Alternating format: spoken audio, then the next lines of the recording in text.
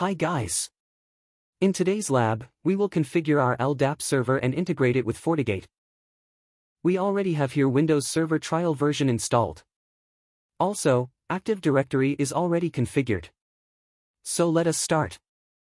In Server Manager, click Manage, then select Add Roles and Features. Then click Next. And Next. Tick Active Directory Lightweight Directory Services, then hit Add Features. Then Next. Then Next.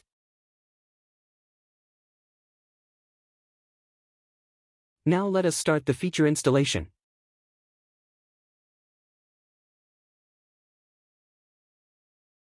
Our required feature is already installed. Now let us run the Active Directory Lightweight Directory Services Setup Wizard. Click Next. Leave Unique Instance selected, then click Next. We will name this instance as LDS, then click Next. Since we already configured the Active Directory in this server, we cannot use port 389 anymore. So we will keep ports 50,000 for LDAP and 50001 for SSL. Now let us create an application directory partition.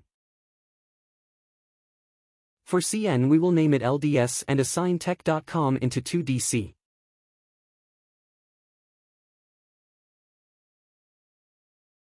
Then hit Next.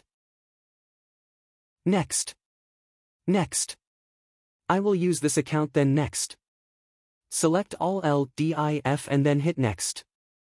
Then Next. Now we're done configuring our LDAP server. Let us try to connect.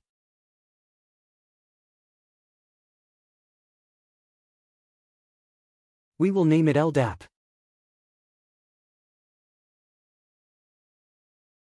CN will be LDS, Tech for first DC and then COM for our second DC.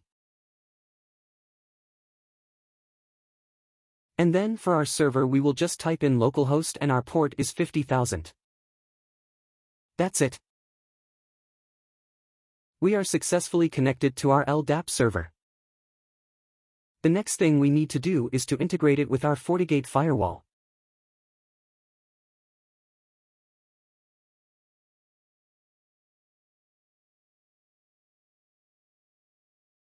Click User and Authentication. Then User Definition. Now let us head to LDAP servers. Let's input the required information.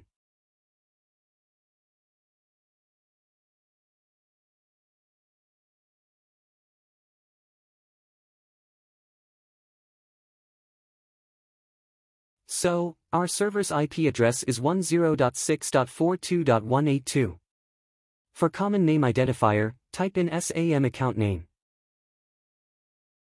And then for distinguished name, type in DC equals tech, DC equals com.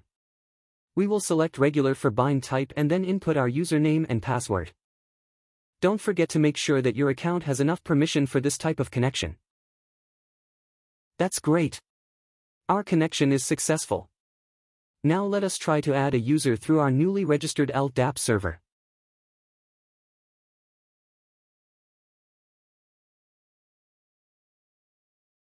Let's find a certain user. Right-click it and then click Add Selected. Now submit. That's it.